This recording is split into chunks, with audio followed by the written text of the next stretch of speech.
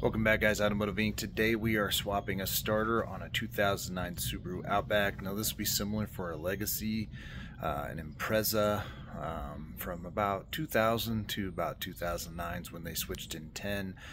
What I will tell you is you have to be very specific to your starter, no matter if it's a Subaru or anything else. You want to make sure that you get the exact model. Most of the engines are the same unless you have a turbo, but Subaru does differentiate their starters based on a manual or an automatic transmission. So this job is not that intense as long as you have some basic tools, socket sets, some wrenches, and a little bit of patience. Alright guys, now if your vehicle battery is charged up and your starter just clicks, it could be just a starter solenoid. That is a very inexpensive piece to swap out first. In this case, the starter works fine, but sometimes it kind of hangs up, so that return spring on the starting gear is probably just weak. It's the original starter. Now, if you can see your starter and get the exact part number off of it, that'll be the best way, so there's no guessing, because if you go with the one on the Zon, there's many different ones. You really got to make sure it's specific, and then when you get it, you're always going to compare it. Now, some auto parts stores, if you want to take it out and you have the ability to take it out and drive it in a different vehicle over, they can test it. But again, because this one's hanging up, it's just wearing out, so it's a good time to actually replace it. Now, before you do anything electrically wise in the engine compartment, it's always good to disconnect the positive cable.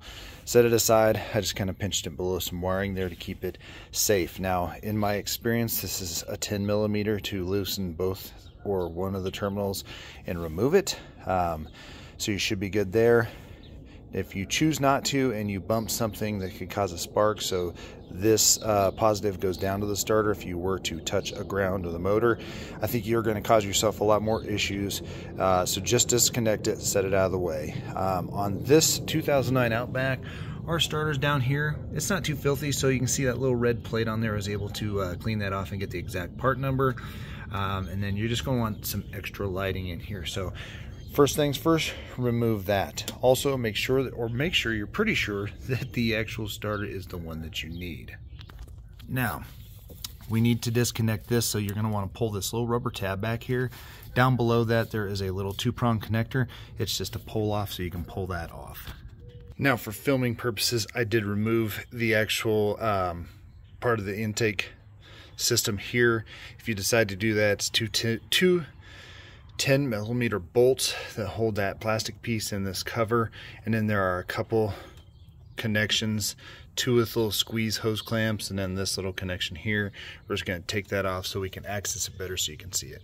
Alright, now you will want to remove this 12 millimeter bolt here and move this line aside.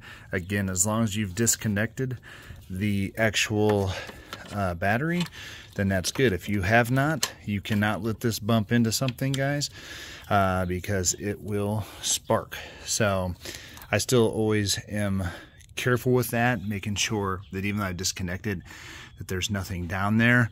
Now these are going to be 14 millimeter bolts. They should be pretty tight. Make sure you have a good grip so you don't round off these bolts. So we're going to remove these 2 14s.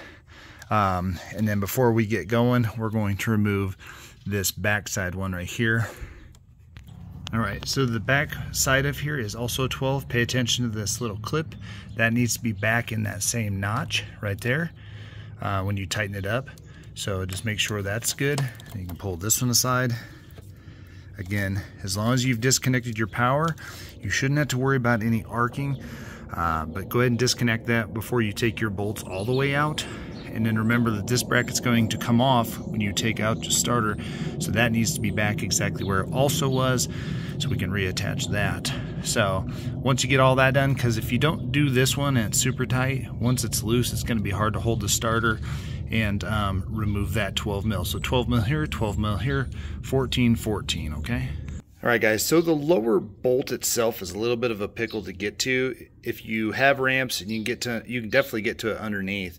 If not, and you remove that little air box, you can go from the passenger side and an extension in a 14 and reach it. Now, here's the old one. Again, this one was not dead. But we're going to go ahead and just keep this one in the event this one fails. This is probably about a 35-40 minute job, so if you did have issues, then you could. Now, when you get these out, again, because Subaru is very specific about manual and automatic, you need to make sure that these housings are the same size. You probably should count the teeth, so we both have the right teeth, and then we can see that this angle right here is the same on this one. So this is a 9 tooth, and I'll put links to this one. Locally, this starter was about $230. The cheapest one was about $189, and this one was like 80 bucks on Amazon. And for as far as I can see, I don't see any difference really from OEM. Now, if you do have a local shop that can rebuild your original starter, that is an option. You'd have to just check with them and see what their fee is going to be to tear it down and replace it. So now that we got this one in, you can see my greasy fingerprints because I was counting this. Everything is the same. So now all we got to do is reverse the steps, get both of these bolts started, and remember to put on all the brackets that you took off. Now, it is easier when you come in, you're going to tip it through this backside or underneath it. Start this top one. Remember, this bracket goes here, and it needs to be flat. There is kind of a little catch on there. Go ahead and get this bolt finger tight all the way in. That'll help line up down there. Now, I do hear some people saying that they got the wrong starter and decide to make it work, and they're holding out with hose clamps. I would discourage that. I would say while you're in here, get the right one. And really, that's why looking at your part number on this one, you can see the part number. I cleaned it off before, took my camera, zoomed way in and got that part number, because right there, that eliminates really the mistake of having to take this apart and find out the new part that doesn't work. So once we get the bottom one basically finger tightened in there, then we're going to go ahead and tighten those bad boys down. Then we'll be ready to start reconnecting.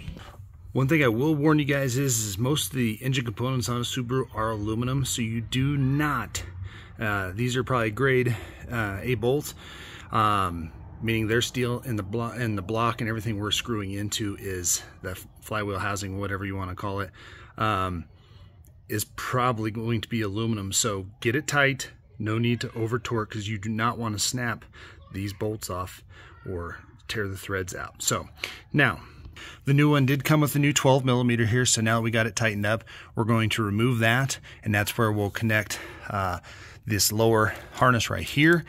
And then this little pin, there is a little pin connector here that we're going to just slide that on, and then we'll start reassembling everything. All right, guys, I will tell you that removing this does help with access, but it is completely doable without removing it. But literally it took all of about 3 minutes to remove that. Again, pretty simple tools. I will, again, if you pause the video if you need me, now this will work also on an automatic.